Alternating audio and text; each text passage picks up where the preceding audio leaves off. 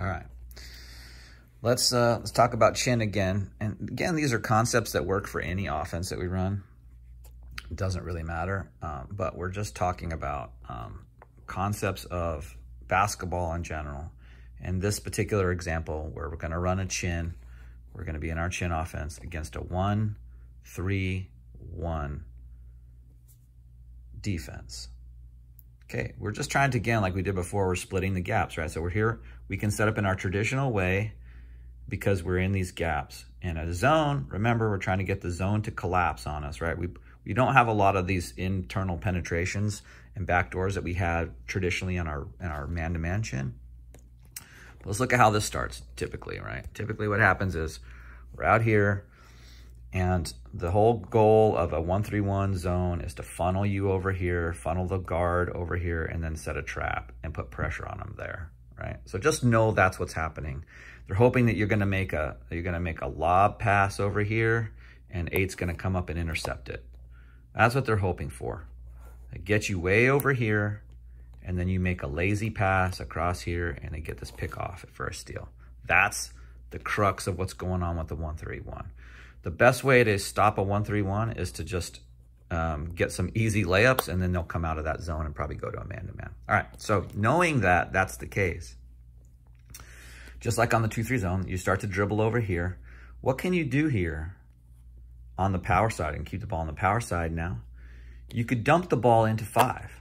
Oops, that kind of came with you. Dump the ball into 5. It's going to cause the defense, as you start to drive over here, he's coming and they're coming for this trap. Before the trap gets there, you're going to dump the ball into 5.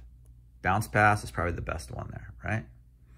Well, what can 5 do? 5 can turn immediately and start looking for him cutting to the basket, him cutting or her cutting to the basket, or just coming and shooting a layup there.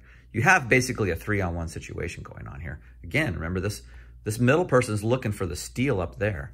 So if you make this rotation quickly, this pass quickly, the defense can't recover. So let's go back over here. Here you come in on the 1-3-1. They're looking for this trap over here. He's cutting off this lane. And before they can get the trap, you dump the ball here, and he comes right away, and he comes right away, okay?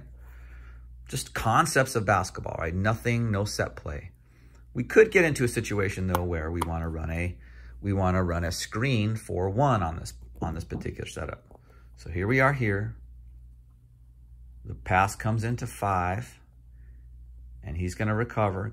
He has to help a little bit. 3's going to set a screen. So as soon as 1 makes that pass, 1's coming off the screen, and 5's looking for this pass here and opening up to the basket. 4's coming down. So here we have a 3-on-1 situation. Basic concepts, right? But if we get hung out here, the worst thing you could do against, just concepts, the worst thing you could do against this zone is have the ball, dribble over here, let them trap you, and give up your dribble. Stop dribbling there. The worst thing you could do there. So as you see this setting up here, guards, you see it happening. You're dribbling down. You see him start to funnel you. He starts to funnel you, bring you there. Boom, make the pass. Make the pass in here.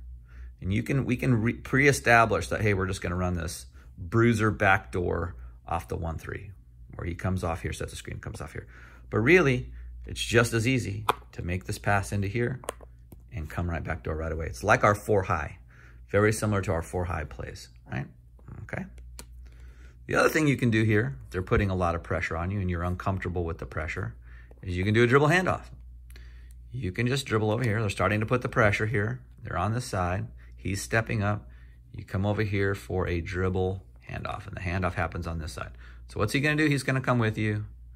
This person's going to start stepping up a little bit. He's going to step up a little bit. The handoff comes now. Happens here. So you can come off this handoff and come right to the basket and get them to collapse. You could also come off this handoff immediately, make this pass to 5. And now you have 1, coming back door, 3-on-1 situation. All right? Because this 1-3-1 zone, let's just go back to our setup. Where's 5 is here. We have our 2 guards out here. 1-3-1 setup. Let's just look at the 1-3-1. It's very vulnerable at the back end here, right? And sometimes these guys will play a little bit lower like that, but they're still vulnerable.